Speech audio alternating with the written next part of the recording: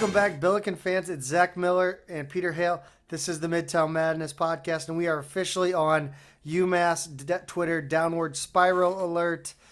Pete, we have a lot to talk about. It's been a minute since we've been on the mic. Yes, it has, Zach. But I want to start by wishing you a happy birthday. As people Thank might you. or might not know, Zach's birthday was this weekend on the 17th. So happy birthday! And how was it?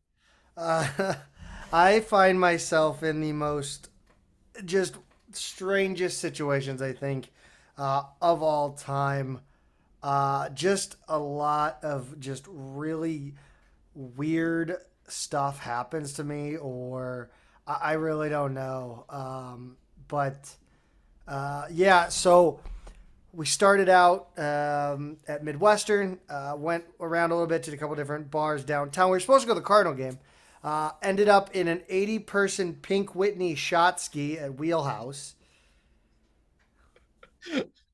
If I didn't already see a visual of what that was, I would just be bewildered right now. But I think I saw something on your Instagram stories. Yes, so it's just a long, flat thing with shot glasses on it every, 3 feet or so, or maybe even a foot.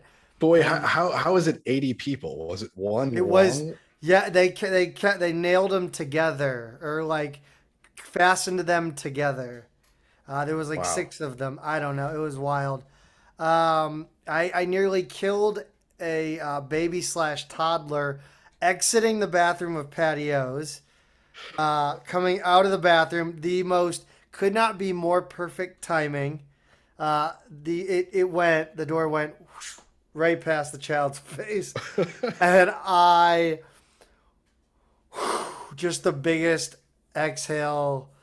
Oh, and oh my God, you've ever heard. The At Start Bar was with my friend, and we were chatting to a couple of women, and this girl comes up. She is the the blocker. We'll keep it PG of the group apparently.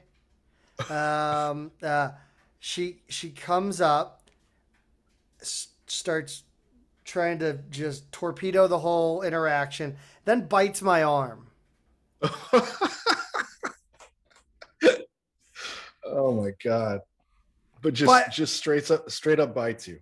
yes, not enough to like break the skin, but she bit me about here.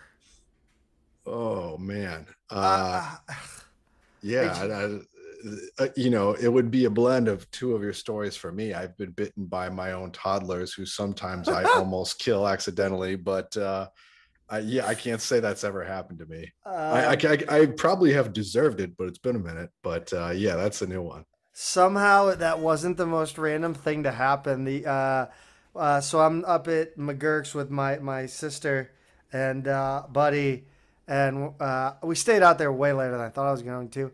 And we meet this traveling artist chick that we sit there and chat with for like 2 hours, and uh, end up she ends up offering me a ride home. Completely, this is again completely innocent. And as we're past that road, no, I'm serious. This was not like that at all. We're riding down 40, and the St. Louis Wheel is like right there. And I'm like, she's from out of town, traveling on her way down to, I don't even know where she's headed to. I think New Orleans. But I was like, hey, you're in town. I've never been on the wheel. Let's go on the wheel. So we just up and just went on the road the wheel. I cannot tell you her name. Honestly, I have no idea. So She you were gave, she gave me a ride home, dropped me off. All yep, no big deal. But yeah, I have no recollection of her name. you were just in like full on choose your own adventure mode. It was Just like it, wherever your impulse takes you. Let's do it. it was a very much say yes evening. Yeah, It was like a Mad Lib mixed with a choose your own adventure. It yeah, yeah. really was quite bizarre. But yeah, I mean, and the game got rained out, so this none of this happens if it doesn't if the heavens don't open up Yeah, right. and decide to drop a little Alanis Morissette lyric on me, minus the wedding and plus the birthday. So Well, I'm glad you had fun. I have not had a wild birthday in a long, long time. So, this was uh, almost wholesomely wild. yeah, I mean, you didn't get into too much trouble. I've definitely had birthdays where I probably deserve to go to jail. but but yeah, no, this one sounds like a good time for all, and something that you can actually share on the show. Yes. But really, nobody gives a flying, you know what, about my birthday. They listen to us for the Billiken content, and there's a lot of it to go around, as I mentioned already. Um, but first, we need to settle once and for all which school is the real SLU, SLU. Um, Pete, talk about this insane Twitter drama. Like this is the kind of shit that Austin McBroom gets into. Yeah, that he fabricates out of thin air. But like, I don't know how some of this stuff crosses our plate. This apparently wound up. I guess it originated as just kind of a dumb comment from the Reddit College Football FCS Twitter handle, which I guess has quite a few followers. So somehow we end up with an alum of Southeastern Louisiana University in our mentions, saying that they're the real SLU and that they own the initials SLU.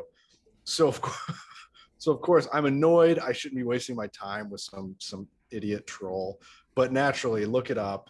The official website of Southeastern Louisiana University says that it should only be shortened to Southeastern and not SELU or SLU.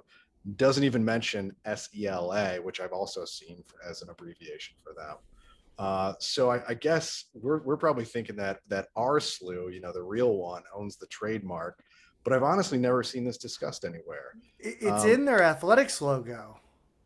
yeah, there's a TM, but is it just for the like the design, or is it for the actual initials? I don't know. I wonder if Southeast. So St. Louis University. I think it's still done like this, but SLU, the trademark for the athletic department marks and the university marks are not related at all. They have no connection. The athletic department is completely independent from the university. Now, again, obviously, a trademark doesn't have anything to do with that, but I wonder if it has anything to do with the fact that the official guidelines from the university say one thing, but the logos to the athletic department say another. Yeah, that's a good question, and it's one I don't know, and I feel like maybe someday if we remember, if we get somebody from like the athletic department who really knows the ins and outs, or somebody else from the university who really knows. Brian Kunderman. Yeah, yeah. If we can get somebody on to kind of answer that, I am definitely curious. And one of the reasons I've been thinking about this is because I had just heard a story where Ohio State was trying to trademark like the THE, just the word in front of Ohio State University.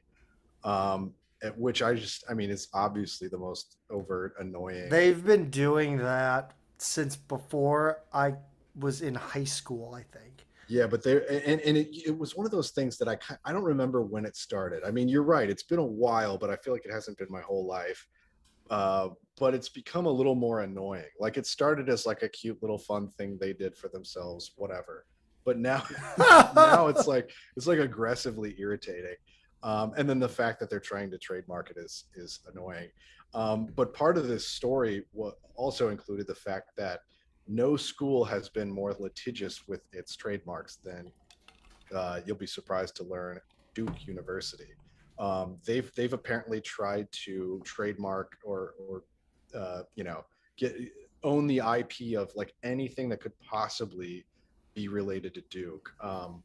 In any form of Blue Devils and in even blue preceding other words. They've failed in a lot of these Well, attempts, well, but there but they goes our change they to the Blue try and try. Billikens. Yeah, I mean, if we tried, I bet they would. Given the list of things that they've tried to litigate before. Um, So I was wondering if SLU should take the same methods as Duke when it comes to SLU and Southeastern Louisiana University, just to make it official and get them off our case once and for all. Yeah, the SLU, that's interesting because as we've noted in the past, the merchandising situation at St. Louis University, of course, always comes back to clothes with me. Um, the merchandising situation, yeah, the merchandising situation in the past at SLU has been not good, and they've not been the type of school that has like merchandise in Walmart. They've been really protective, almost in a way similar to like not even on the same level, but like Abercrombie, like Hmm. how they would like do anything they could to keep it out of thrift stores, keep it out of it. It almost seems more accidental in SLU's case, Yeah. where they just wouldn't allow people to create anything with their branding on it. Right? They were Right. very strict about, the deals, and I'm sure that had something to do with 19.9 allegedly falling apart. They were just in different places, I'm sure. So, yeah, it's surprising that SLU hasn't even attempted this, but it also, I mean, SLU does kind of seem laissez faire when it comes to, being proactive in protecting themselves. Yeah, although I wouldn't be surprised if they've just done it a really long time ago and not made a big fuss about it. Because like, who's honestly thinking about Southeastern Louisiana University, especially as it relates to us? But I really don't know. And again, I would love to have somebody who actually knows on to talk about that. Yeah, I'm trying to think of a good analogy. Like it's almost like one of those things where if you point out somebody doing something wrong, you come off terrible. Mm. Like Oh, it's like just they think the negative publicity with enforcing it would make them seem yes, like Duke, a school that yes, everyone hates. yes. And I mean we are, the school is moving. I mean it's just kind of a school that prides itself on being, again, men and women for others. So I mean you have that kind of motto that might, cause for like, well, we don't want to really, come off as, high strung business, but more of a college, less of a business. Right. So, Yeah, we're just too nice. yes, yes, yes. Actually, we're not. Why, Pete? Because we're stealing coaches now. That's right. Yeah, good. Some good men's basketball news today. We're going to announce it before the official SLU athletics department that Will Bailey is going to return as the assistant coach for the men's basketball team to replace retired Ray Giacoletti. And it was a little bit of Twitter sleuthing that got us to this conclusion. How's Zach? Yes, I want to be completely clear when I tell our listeners that Brian Kunderman following Gray Giovannin was not on Twitter was not the reason I saw this photo. So I want to put that out there. It was not Brian Kunderman's fault, Chris May. That's honest too. It really That's the it really was that not. is the that is the 123% truth.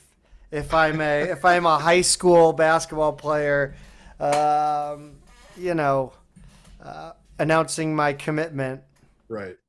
so yeah, no, that wasn't it at all. I was tipped off, thankfully, to the photo and with a little hint, and I came around to that. And I mean, there's really like, there's no way that like this should have even like found its way to us.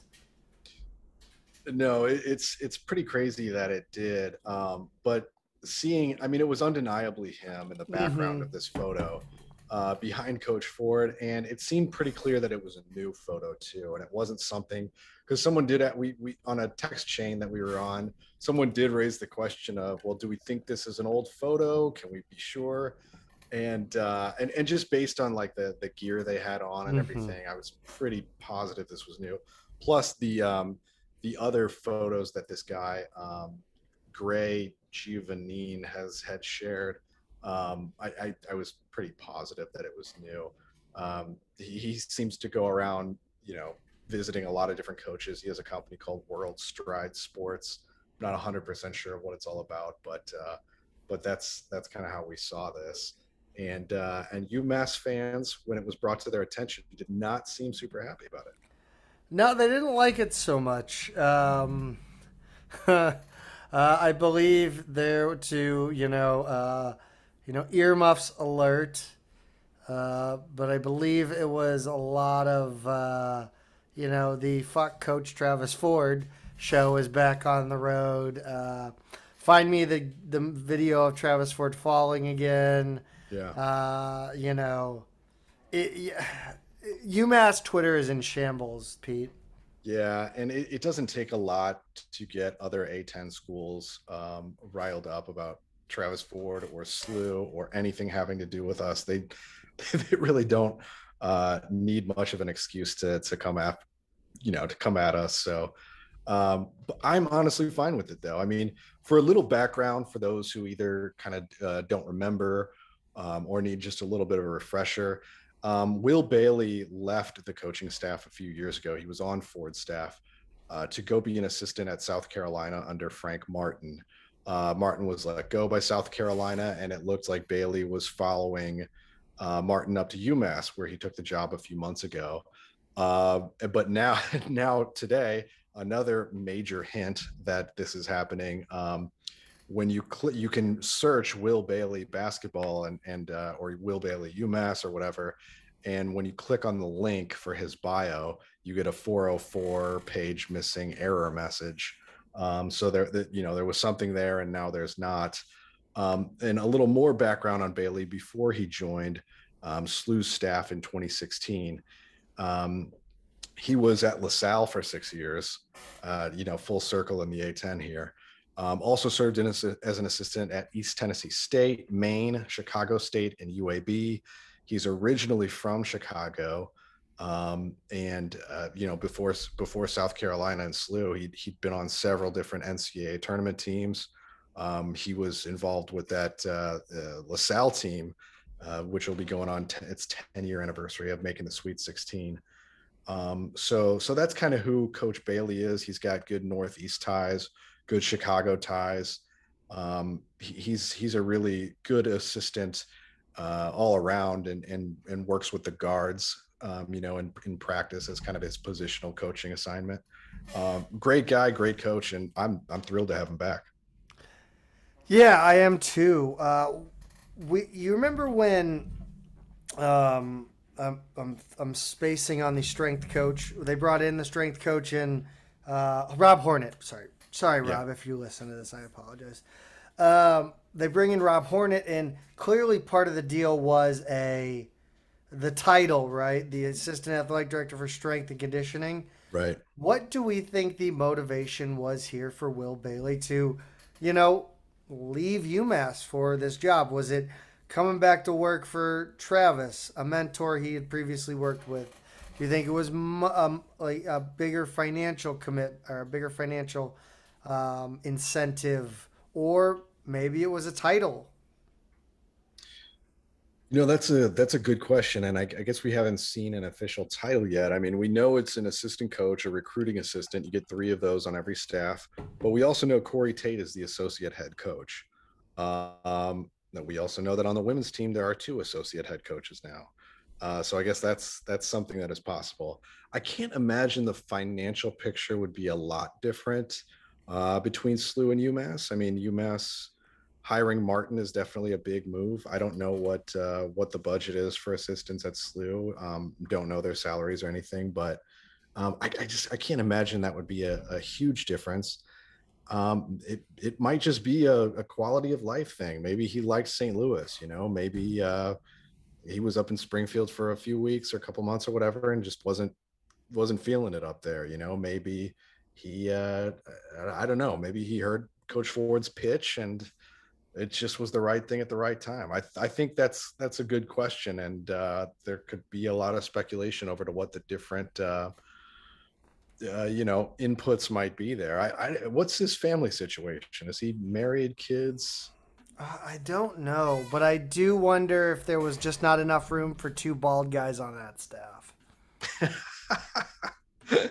Now you sound like Men in Blazers talking about the balds, but that's that's also possible. Anything's possible, I suppose. Yep, just ask another bald guy, Kevin Garnett. All right, I'm done. We got some schedule news on the agenda here, Pete. Why don't you run us down what we got, and then we'll get into it. It's been a little while since we last recorded, so this is not breaking or anything. But SIU Edwardsville will come to Chaffetz on December 21st. So we now have dates for Murray State, the Mohegan Sun event with Miami, Maryland, and Providence, Auburn, Iona, Drake, and now SIUE. Still waiting on official dates for Memphis, Boise State, Evansville, and obviously the A10 games. So I think that probably leaves us just two exhibition opponents and a regular season game left to announce. If I had to guess at what's left, technically unknown on the schedule. So it's really, really taking shape, and I'm seeing a lot of other schools release their full non-conference schedules. So it should just be a matter of time now before we see something from SLU. Every time I see exhibition opponent, I just imagine we're talking like athletes in action, and Highmark's gonna trot out to give his testimonial. Yeah, yeah. Hey, and like he said, I mean, those are some good teams too. They're probably better than the lower division teams that will likely face. But yeah, I definitely remember those exhibition days well. Shameless plug for our Scott Highmark interview. If you haven't listened to it, one of the funnier moments was him detailing playing against Cincinnati and beating Cincinnati on a buzzer beater, on his buzzer beater, and then having to talk to the fans after the game.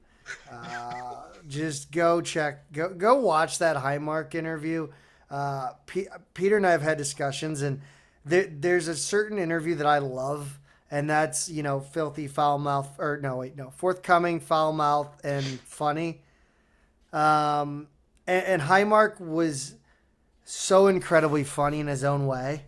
Yeah. Just his, like, he was not foul mouthed. He was forthcoming and he was funny, and it was still just perfect. Yeah. Yeah, I think I mean as much as I agree with you, I think the most important thing and what makes it so good, like you said, is if somebody's just themselves, Yes, and that's who he is. yes, 100%, and that's again why I think our Kevin Lish episode was pretty cool too. Because, Right. but anyway, I'll stop shamelessly plugging myself and Pete. Congrats to Marten Linssen are in order, Pete. Again, we're lagging a little behind here. Yeah, also not exactly breaking news. This was announced last week. He signed with Uni Baskets Paderborn, a pro team in Germany, which is about 2 hours from his hometown of Dusseldorf, Germany. So he'll be starting out his pro career in his native country as planned. So yeah, congrats to Marten. That's exciting stuff to see more Billikens in the pros. Uh, these European teams' names are just absolutely hilarious. Yeah. I don't, I don't, and I don't ever want to find out what they really mean. Really, never. I'm never. It's the one time I'm not rushing to Wikipedia.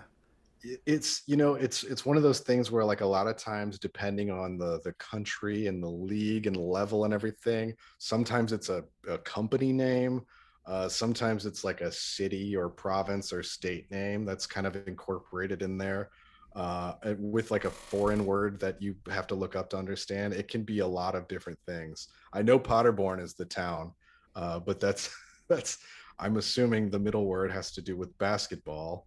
I don't know why it's uni baskets Potterborn, and yeah, let's not look it up and just let people guess.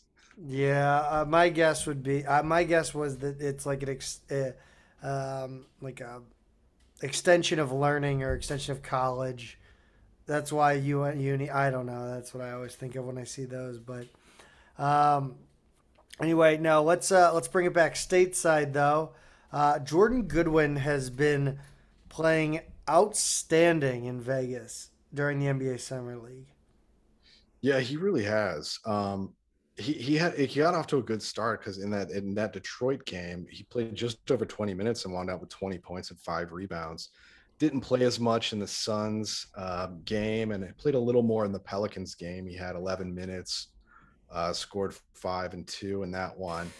And then he started against the Pacers and put up, 19, 6 and 2 with 3 steals in 27 minutes.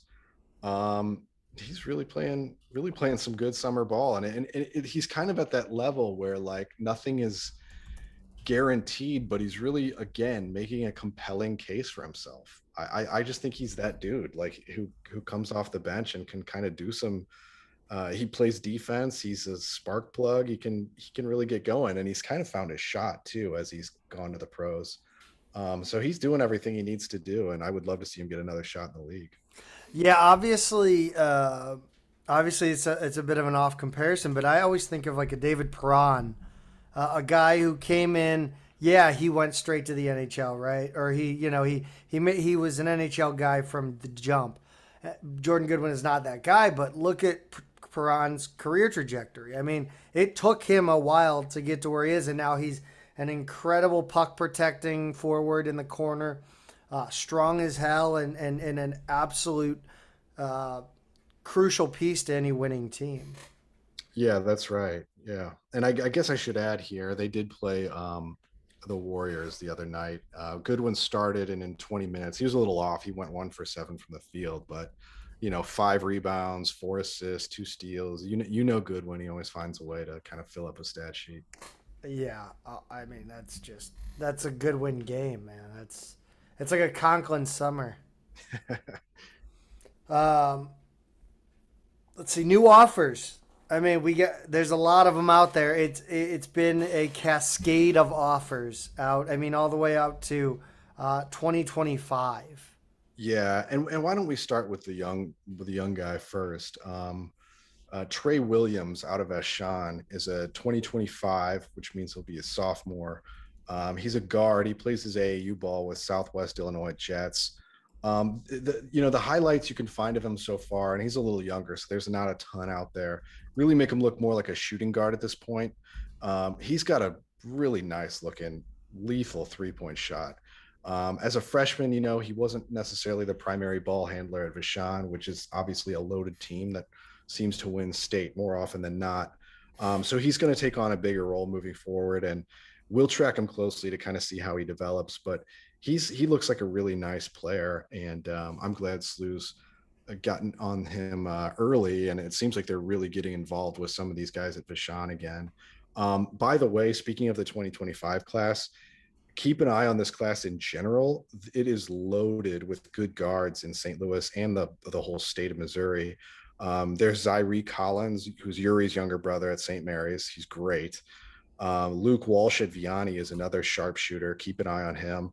Aaron Rowe from Tolton High School in Columbia is nationally ranked, and SLU has offered him. They've offered Zyree Collins as well.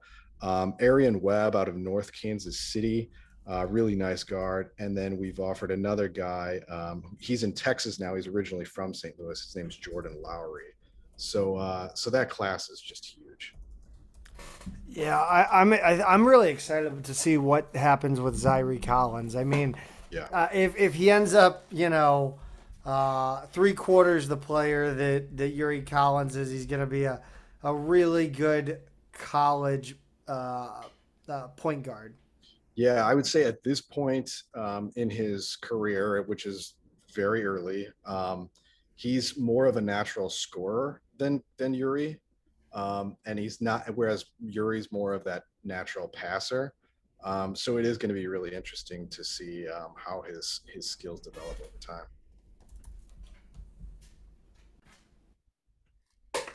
All right, let's get to the high school old heads, Pete. The 2023 offers. Yeah, we've got our rising seniors, and there's 6 new offers out to this class, and it's clear that we're especially looking at guards. Speaking of Yuri Collins, the succession plan is on. Maybe we need our own succession theme as we're talking about guard recruiting at SLU.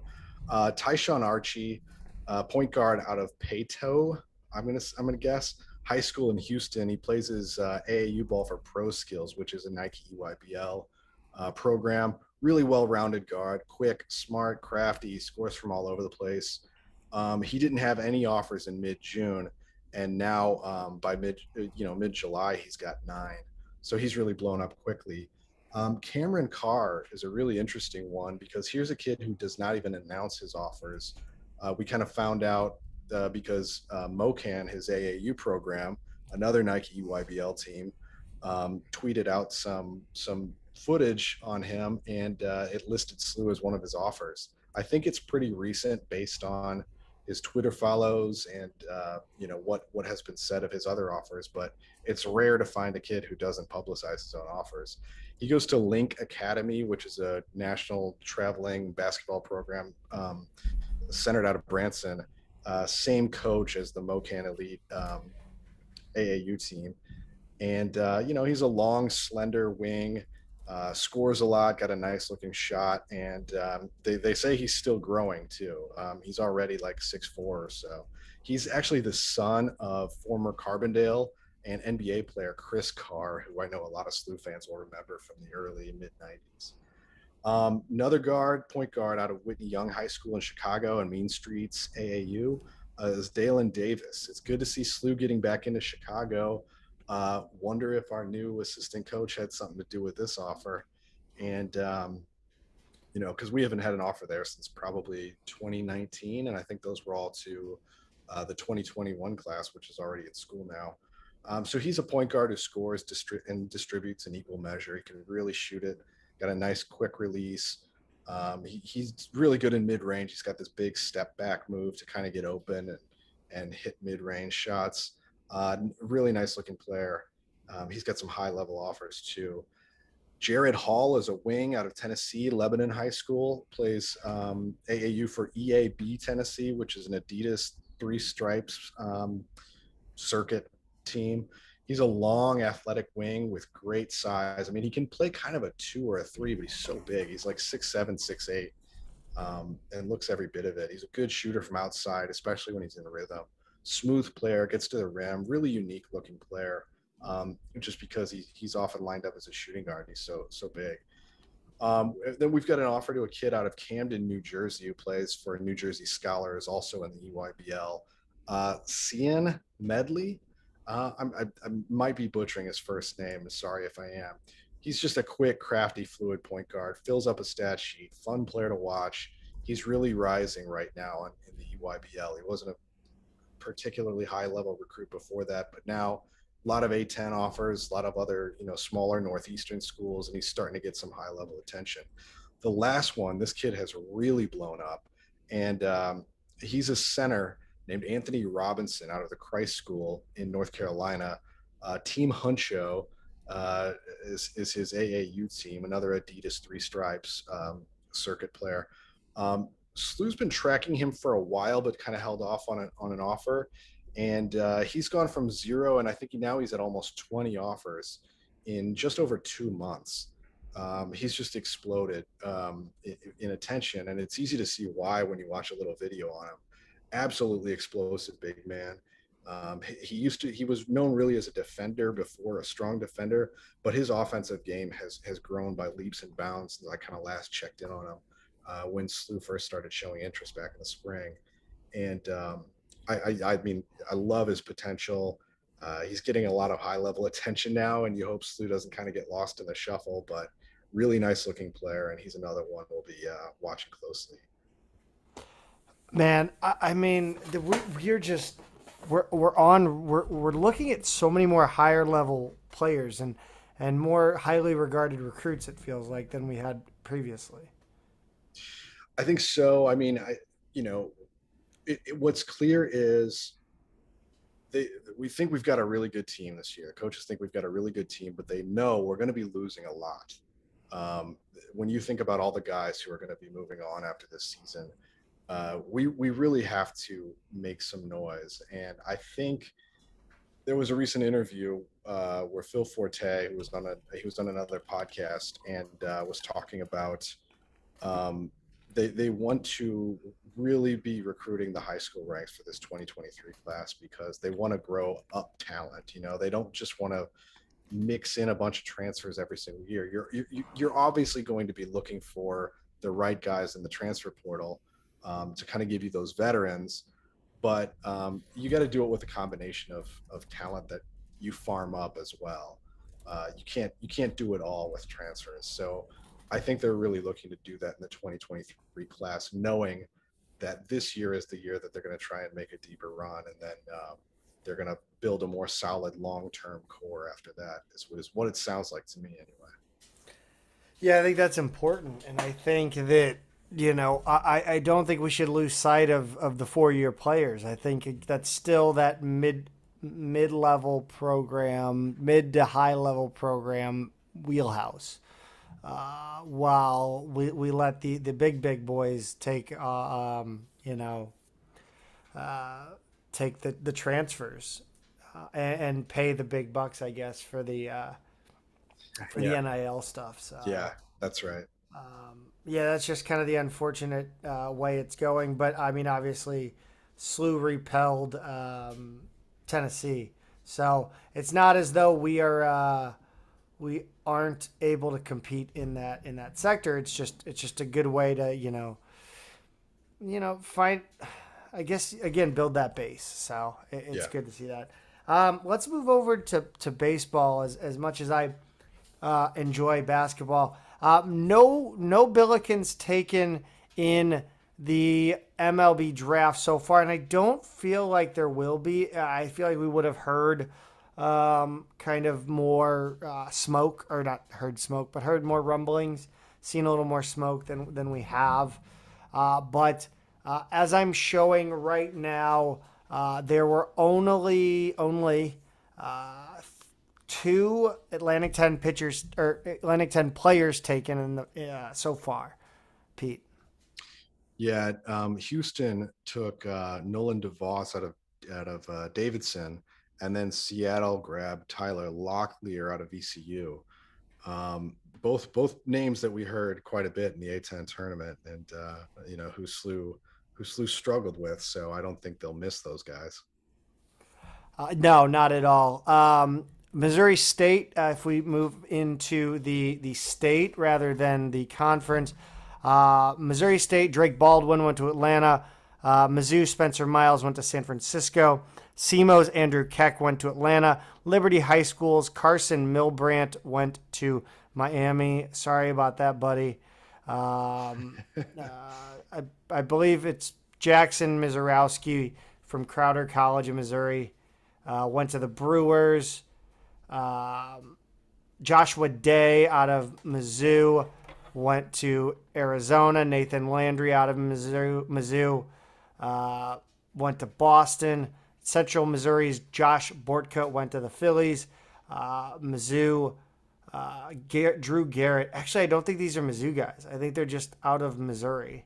Yeah, I don't think it's the high school either. Like, they don't have their high school listed. Drew Garrett went to the Phillies as well.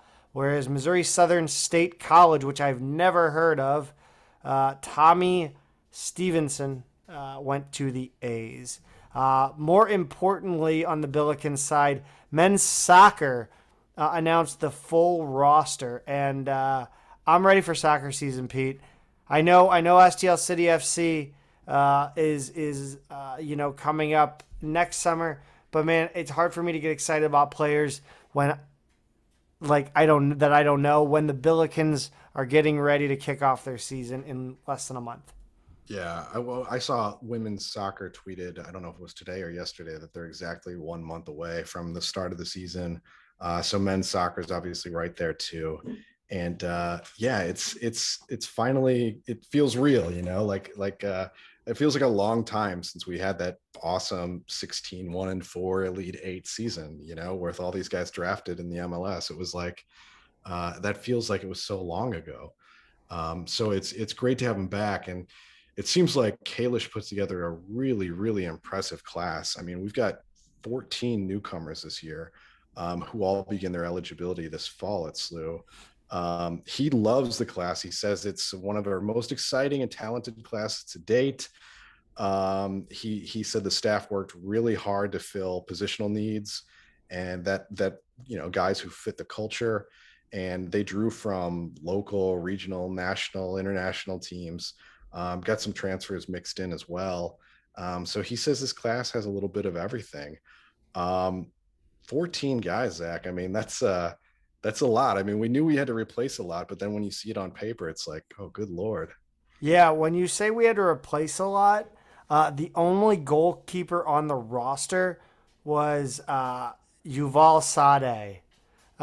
So a lot to replace. I mean, coming back, you've got Kevin Commodi. These are names of note, obviously, guys that produced last year quite a bit. Alex Sterenberg, which I'm excited to see him back. Yeah. I like him a lot. And as I mentioned, Kevin Commodi. Jack Micah is back. He got some run last year. Chris Alwang, Brogan Townsend. Looks like Johnny Klein as well. Christian Buendia. Seth Anderson is back. He was really good last year. Caleb Iverson got a little bit of run as well. So there there is a nice nucleus of returning players, but I Yeah. mean, you look at who they kind of added in there. They went to the transfers a little bit this year. You've got Central Arkansas's Alberto Suarez, who the staff is incredibly familiar with because we Yeah. play Central Arkansas every year. He's out of Zaragoza, Spain, which would anytime you can get a guy from Europe tends to be really really highly regarded. Out of the University of Albany, we've got a goalkeeper, Carlos Tofern. He's out of Hamburg, Germany. It's interesting to see us go a little bit more, international because that's really been a blind spot the last couple of years under Kalish, as he really brought in those guys that were kind of Gallagher guys that came up with him. Yeah, that's right. It feels like Coach McGinty before him had a lot more of an international presence on his rosters. But you're definitely seeing that here. Now, some of these guys had been in the U.S. for a while, Right, and I think either that's a as big transfers, difference. you're right, or in prep school. Although he does have one, Mads Peterson, Hmm. who's straight from Denmark, coming in as a midfielder defender, who wasn't previously at another place. But it seems like most of the other international players had at least one stop over here before they're at SLU now. Yeah, Enzo Akpoye out of Asaba, Nigeria. He has come over from Yale University. Um, as far as well, first of all, I talked about the goalkeeping situation. They've got Mason Hart coming in out of Salt Lake City, Utah, who played in the Sporting Kansas City Academy. I don't figure that one out. Well, Uh, he went to Park Hill South High School, right. so he may have just recently moved to KC or something like Oh, that. okay. Gavin Roberts out of Florissant, Missouri, Marquette Catholic High School, and Scott Gallagher. And then, as I mentioned, Carlos Tofern out of the University of Albany and Hamburg, Germany. Local flavor. We mentioned a couple of these guys already, but it bears repeating. Mateo Boasso, midfield forward out of O'Fallon, Illinois, O'Fallon Township High School. He was a SLSG kid. You've got Thomas Dovidal. Oh my goodness. Well, Palatine, Illinois, is that close? I have no idea. I didn't do. No, that's Oh, Chicago that's area. Chicago. Screw that. Not him, just Chicago. Um, Carson Gibb out of St. Charles, Missouri. He's a forward. Fort Zumwalt South High School, St. Louis City SC Academy. Um, I mentioned Gavin Roberts, the goalkeeper out of Florissant. And that wraps it up for the local. So not a whole lot there locally in this class. I mean, there's And a bit, but not. yeah, and it's also rare. I feel like usually we have at least one Metro Catholic Conference guy on there, so you're not seeing any Chaminade, SLU, CBC, none of those guys this year, which is kind of, it feels like rare for SLU. But there is, like you said, there's a guy from Palatine, Illinois, CJ Coppola out of Waukee, Iowa, We who plays for overlooked. Minnesota United's club program. We overlooked Grady Easton. I didn't because SMU is like tacked on to the end there. But Oh, got it. Yeah. Yeah, Yeah. Grady Easton, a defender out of the Woodlands, Texas, Yeah. FC Dallas and Rise SC. He is a transfer from Southern Methodist University, which always puts together a solid soccer program down there. Yeah, Lane Warrington or Warrington too, who's a defensive mid out of SMU. He was a transfer from there as well. We had two come in. He's originally from Lawton, Oklahoma. Okay. Yeah, I mean, it's on paper. I mean, these are great guys, and we sure know that Kalish can game plan and scout and put together solid tactics in the match. Yeah, and I mean, given how many, even though, like you said, we have a nice returning core, given how many departures there were, we're going to see a lot of these guys right away. These aren't all just guys who are going to be stashed. I think the transfers, especially the guys with a little more experience, we're going to see them on the field in a month here. So this is pretty exciting to see it all on paper, and can't wait to see how they play together. Field hockey released their fall schedule. Pete, it's a 19 game slate that features 8 home games at Sportport and 7 Atlantic 10 conference games, or Atlantic 10 conference matches. Once again, my plea to bring them back to campus has fallen on deaf ears. It's not happening this season. They're still going to play out at Sportport. They open the season up in East Lansing, Michigan on Friday, August 26th. They play Central Michigan and Michigan State. And then they stay on the road to face Boston University and Iowa out in Iowa City. Now, SLU actually played Iowa last year, and Iowa was number 2 in the country at the time and won that game 10-0. So I don't know if they're going to be that good again this year, but that's 2 Big Ten opponents right out of the gate and one who is traditionally kind of a powerhouse. So they're certainly going to be challenged this year. Yeah, I think incremental improvement is what we ask for out of this program. It's an underfunded program, it's an off-campus program, and it's a program with a young coach looking to find her way. And again, still trying to get her on before the season starts, get her on the show and chat because I think that it's important that we know about the ins and outs of running a program that's underfunded. Whether she'll even cop to that or not, it remain probably not. But it's important to understand. Probably not, but she'll bring up a lot of things that we would not have thought of, right? I Mm-hmm. mean, because this is, like you say, a program that unfortunately is just not front of mind for the athletic department. They play off campus. They never win. In the like over the course of a season. They were 3-14 last year, which is not by definitely not one of their worst records. This is a No, program that has they won 3 games. struggled mightily for years. So I think her perspective would be pretty unique, and there would be a lot of things that she would have insights to that we just that you and I as sort of casual observers would never know to think about.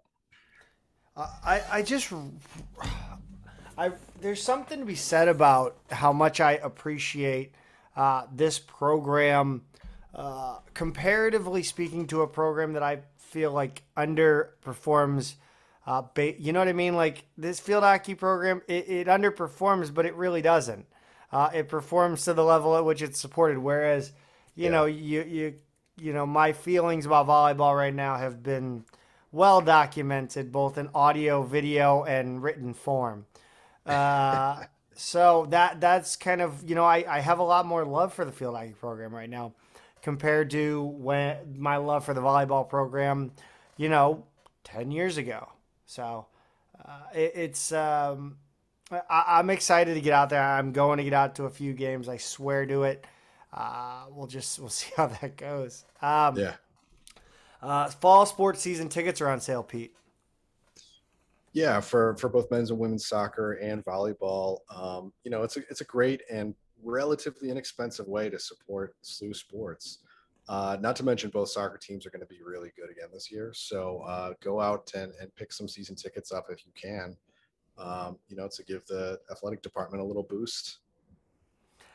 Yes, definitely do that. And of course the two soccer teams are absolutely outstanding, and they're going to be very, like you said, very, very good again.